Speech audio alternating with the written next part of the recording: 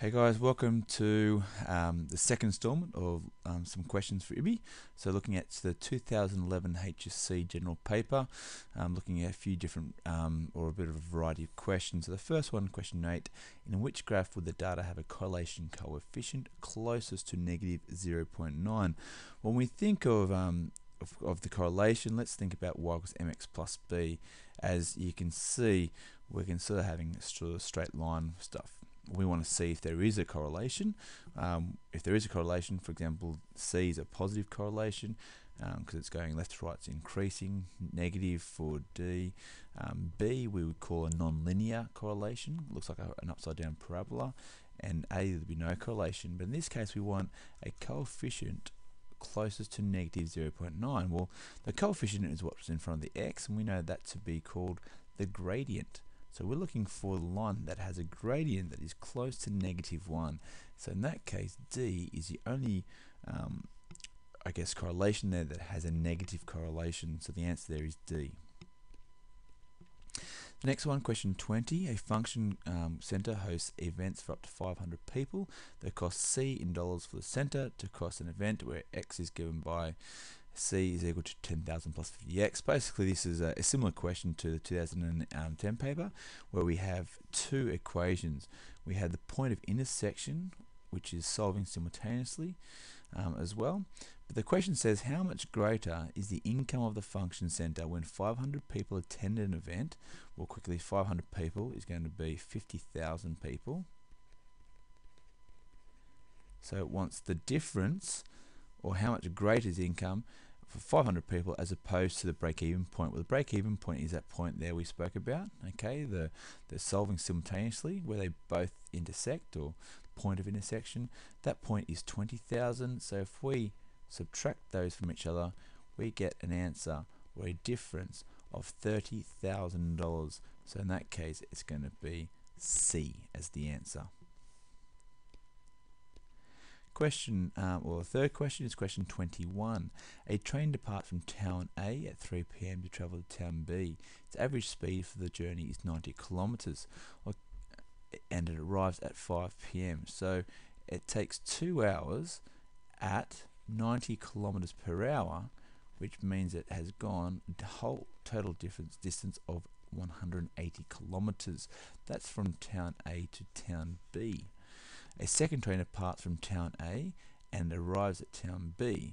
So it leaves at 3:10 and arrives at 4:30, which means it's gone a total of 80 minutes, or an hour and 20 minutes. So it's travelled 180 kilometers in that time, because it's the same distance from A to B that we worked out in the first part. So we need to figure out what the speed of the second train is going to be. So if we do 180 kilometers, we divide by 80 minutes, that gets us what 1 minute is going to be. We times that by 60 minutes, okay, we can get our answer of 135 kilometers per hour. Likewise, you may have said 1 hour and 20 minutes, okay, or 1 and 20 over 60, or 1 and 1/3, and done it that way, and said 180 divided by 1 and 1/3, okay, to get our same answer of 135. But 135 is our answer, so part A. Next question, part B. This is a year 7 question here particularly, but because it's been such a long time ago, we often forget how to do these. So it's looking at number patterns. So it's asked first of all to draw the next figure, the figure 4 in this pattern. So we can see there we've got 1. Now in the fourth figure we're going to have 3, so 4 on the bottom, and then we're going to have little rows for each of those, as you can see there. Okay, 3, how many sticks would be required for figure 100? Well, let's try to find the rule for that. We can see that here, that the special number, or it's going up by 3. So let's start the rule by saying 3n. Now n, or f in this case, I guess, represents the number of figures. So 3 times 1 for the first figure would give 3, but we want 5. So we're going to add 2 to it, because 3 times 1 is 3, plus 2 is 5. 3 times 2 is 6, plus 2 is 8. 3 3s are 9, plus 2 is 11. So that works out. So for the second question there, okay, we're going to do 3 times 100, which is 300, plus 2 equals 302. Likewise, I can use the same rule for is it possible to create a figure this pattern using exactly 543, 6, okay, except I'm going to go backwards. 543 is equal to 3n plus 2.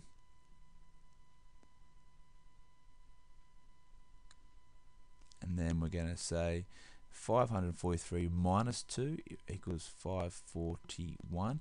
You can actually even put that into equations mode to see what n is going to equal to. I can then say divide by 3, so 541 divided by 3, which equals n.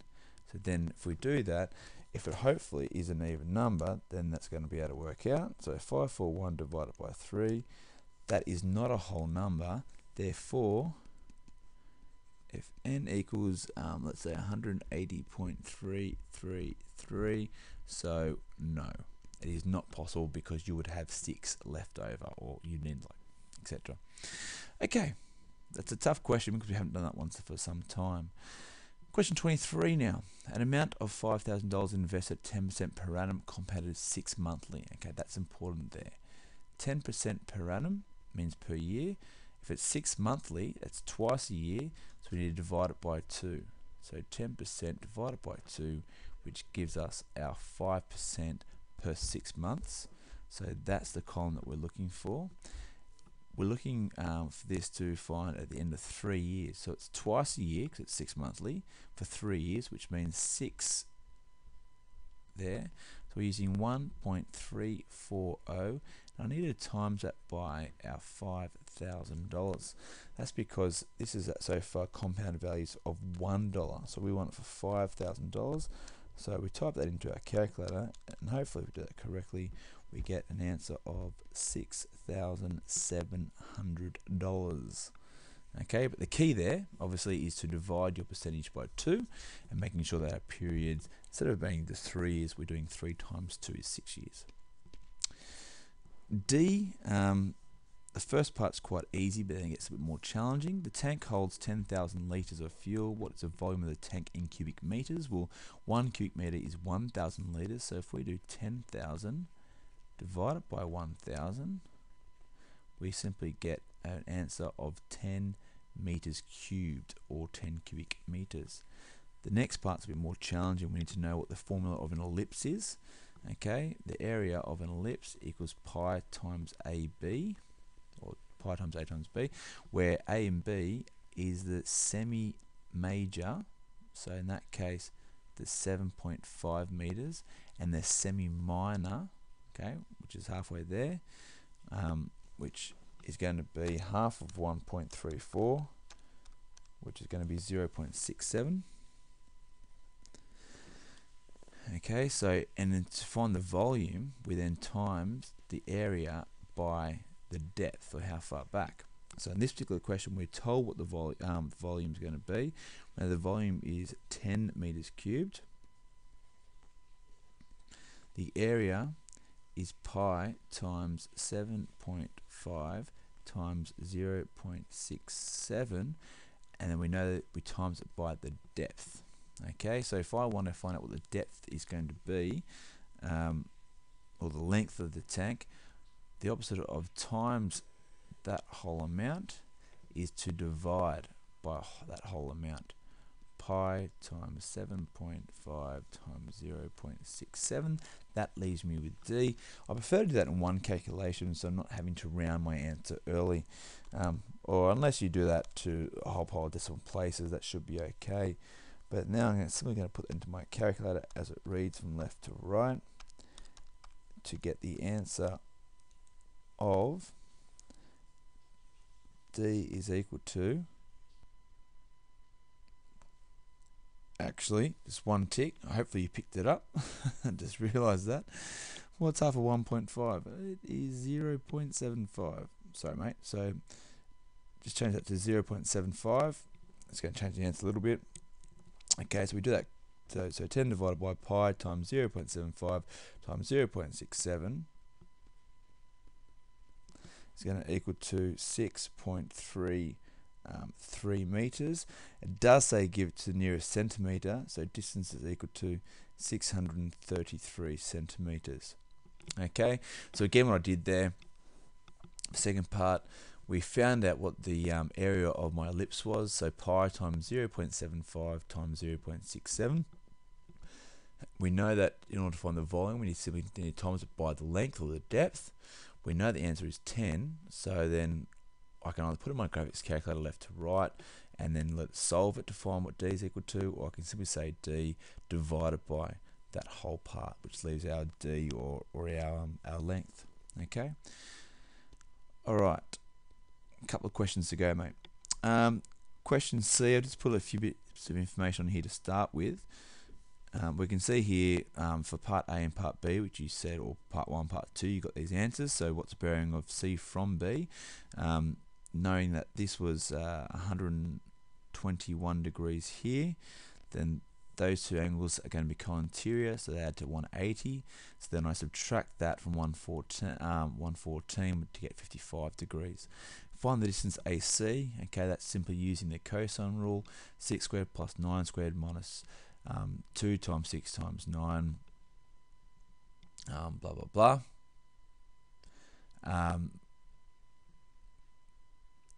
And then that gives us 12.7 kilometers, but you got that one right.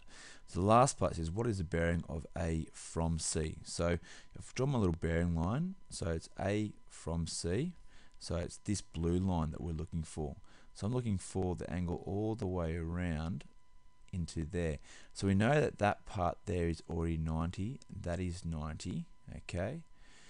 I can figure out that because this is 55 inside here, that this little bit inside here is also 55. So already I've got 180 plus 55 degrees, but I need to figure out what that angle in there is going to be.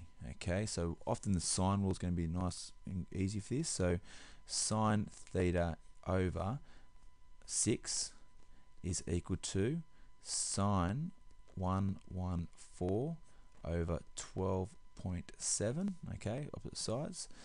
So in order to do that, we are going to do sine 114 on our calculator. So sine 114 divided by 12.7. We're then going to times the answer by 6, as you can see there. Then do shift sine and our answer to get approximately 25.6 degrees, okay, or 26 degrees, I guess, to the nearest degree. So it says the nearest degree, so 30 equals 26 degrees. Now that gets us a little bit inside there, so let's add the 26 degrees here.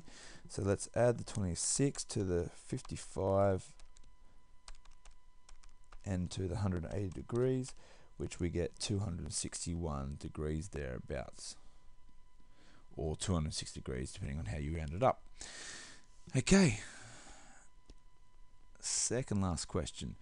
You said it was part 3 that you're concerned about, so I've already put the values in for part 1 and 2. Just to recap, what is the value of the x in the table? Well, it's 2 plus 3 is 5. What is probability of getting a score less than 4? Or 1, 2, 3, 4, 5, 6 numbers are less than 4 out of 12 makes a half. So on spinner B, a 2 is obtained. What is the probability of obtaining a score of 3? Well, okay, so on my spinner B, I've already got a 2. So if I want to make a 3, the only combination I can do with my spinner A is getting a 2 and a 1, or another 2 and a 1, which is 2 possibilities out of 3 possibilities. So I could also get a 2 and a 3, but that obviously wouldn't make 3. So I've got 3 possibilities, so it's 2 and 3 chances. And my very last question for the 2011 paper, which is a very long question, thanks Ibby, find the gradient of the line shown in the graph. Okay, gradient we know is change in y over change in x. The referral method, or rise over run. Rise over run we can also do is just say, I guess it's 60,000 is my rise and my run is 15, and you can see it's a negative graph. So negative 60,000 over 15, and then put that in our calculator to get minus 3,000. No, sorry, minus 4,000. Looking at that there. Okay, So again, the answer is going to be negative 4,000. Okay, so part 2. Remember, make sure you have your sign, because it's going left to right, it's going downwards. Okay, it's a negative 4,000. Alright, what does the value of the gradient represent in this situation? Okay, so the gradient, often which we say is the rate of change. So in this case, it's our rate of depreciation. So it's that constant rate that I'm losing value each year, or the value of depreciation. 3, write down the equation of the line shown in the graph. Okay, well, let's do y equals mx plus b. Okay, we can use, if we want, the letters here that we've got here, so maybe T and S for salvage value, unless they actually, so it's S and N. So S is equal to, now the gradient we know is negative 4,000, and then our X value is years, so it's N, that's what it tells us in the question, plus B. So in this case it's plus 60,000. We can write that straight away because the B is a y-intercept, which we can clearly see 60,000. If we didn't have that, we could put in a coordinate for X and Y and then let it solve, but we have it nice and clearly there. You could also write it, I guess, as S is equal to 60,000 minus 4,000 N. That'd be the same thing, but either one of those two would be okay. Alright, question 4, or part 4. Find all the values of N that are not suitable for Norman to use when calculating the salvage value for the tractor. Well, first of all, looking for our N values, which is our x-axis, anything below 0, so N is less than 0, wouldn't make sense because we can't have negative years. Okay, we can't have negative time. And also, this point onwards would be pretty useless. N is greater than 15 because the value is 0. Okay, the value would be 0, so it would be worthless. In other words, using our straight line depreciation. Pat used a declining balance. Now remember, this is straight line depreciation, okay, which is kind of like simple interest because it's constant. But declining balance is kind of like our, let's say, our compound interest. So it's VO1 minus R to the power of N. So each year you might get a little bit less and less and less and less losing interest. So what did Pat calculate the salvage value of his tractor to be after 14 years? So my salvage value is equal to, the tractor was worth $60,000 to start off with, that was in the question. 1 minus my rate is 20% per annum, so 0.20, and it's the power of 14 years. So it's simply putting into our straight line depreciation formula, and then it's a matter of simply putting it into our calculator as it reads left to right. There's no need to put it into equations mode, but you can if you would like to.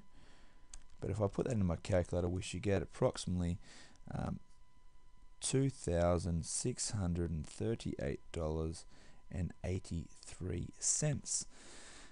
Using Pat's method of depreciation, describe what happens to the salvage value of her tractor for all values of greater than 15. Well, if you're thinking about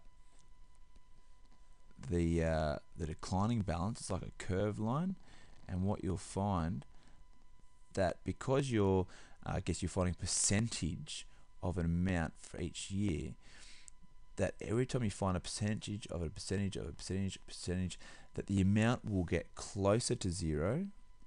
Okay, so the amount will get close to 0. However, theoretically, it will not reach 0.